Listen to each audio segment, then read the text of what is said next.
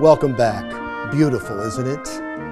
Eugenia Zukerman is an internationally known flutist. She has played with some of the greatest orchestras in the world as a flute virtuoso. She's also a journalist. She used to cover the arts for CBS News. And recently, she was diagnosed with Alzheimer's. Here's my interview with Eugenia Zukerman. Thank you so much for agreeing to do this. It really is a pleasure to talk to you.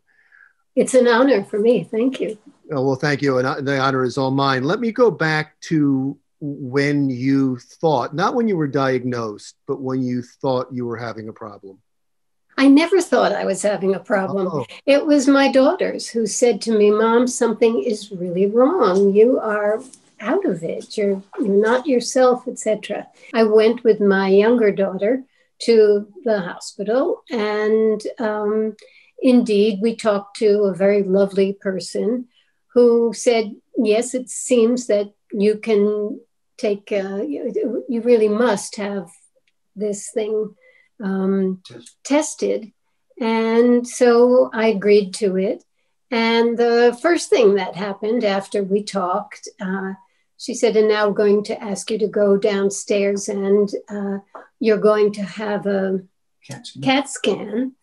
And I thought, oh, fun, I'll go downstairs and I'll do the CAT scan. And I must be one of the very few people who really enjoyed it, because for some reason, once they slid me into that very special place, the noise and the sound, maybe because I'm a musician, but I just was in heaven. I thought that noise, etc., was magical. Well, I want to point out, and I learned this when I saw the CBS Sunday Morning piece, that your husband sometimes fills in the blanks when you don't come up with a word. And we just heard him a couple of times during this interview already. Can he just move over so we can see him for 1 second? Yeah, he's a handsome dude. Hi there. Hi, how are you? What a wonderful, loving relationship you have. Thank you. So I'm the supplier of the word sometimes. Yeah, no, I get it. And it's thank you for being there. And I thank him. After you got that diagnosis, what was your reaction? My reaction was that I got on the subway and went home. And I went up to my apartment, sat at my desk, stared at the wall for a very long time. And then suddenly, I have no idea why, I picked up a pen and a piece of paper, and I started writing. I thought maybe I could read a short poem about my diagnosis. I do want to give the title of the book. It's Falling Through the Clouds. Like falling through the clouds. Thank you for correcting me. What does that mean? It means that I think, gosh, I've never been asked this, but I think it means that I was somewhere else and I went through that process of sort of falling through a cloud and realizing things were happening. Yeah. Maybe that was it. I don't know. But the poem I'm going to read is called Forgetting. I told you. You asked me that already. Don't you remember? What is wrong with you? How many times do I have to tell you? Why don't you listen? Are you okay? Don't you recall? Are you losing it? I think you're losing it. You need a doctor or something. You need some help. That's actually some great advice to any family that may be struggling with this right now. I think maybe the greatest honor I felt was at a book signing. At the end of it, a very well-dressed man came up to get my signature.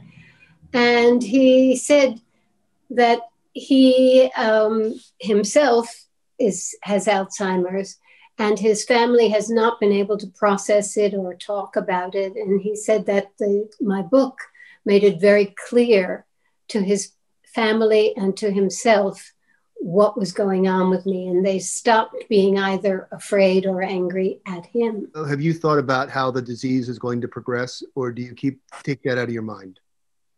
I take it out of my mind. I every once in a while think about it and think, what is that word I need, etc. But it doesn't trouble me so much. I don't know why. I do think about the future. Mainly, I don't want my family to suffer. I don't want them to feel burdened. That's a big thing for me. The truth is that Alzheimer's is a death sentence. That's what it is. But everybody has a death sentence. And I could step off the curb in New York City and boom, that would be it. Same thing can happen here. But the most important thing for me is to stay positive. And that's easy for me because I am right now in a room with a crazy cat who is actually sleeping upside down. There are 2 dogs. There are horses out back. I mean, we're very, very lucky. You talked about a book signing where somebody came up to you. Do you have any more coming up, or is that impossible now with COVID-19? Oh, virtual. Well, it's all virtual. And I have talked to large groups of people like at Harvard, and they could ask me questions. And it was, I felt very good about it. When they ask questions like, how do you stay so positive? I try to let them know that it's unacceptable not to be positive because I have a limited amount of time. I know that we all have a limited amount of time. The book one more time. Like falling through a cloud. Thank you so much. Thanks again. Musician, journalist, and poet, Eugenia Zukerman. Again, her book is titled Like Falling Through a Cloud. When Jersey Matters comes right back, you'll meet an 11-year-old girl who has started a movement to thank first responders. That's when Jersey Matters continues.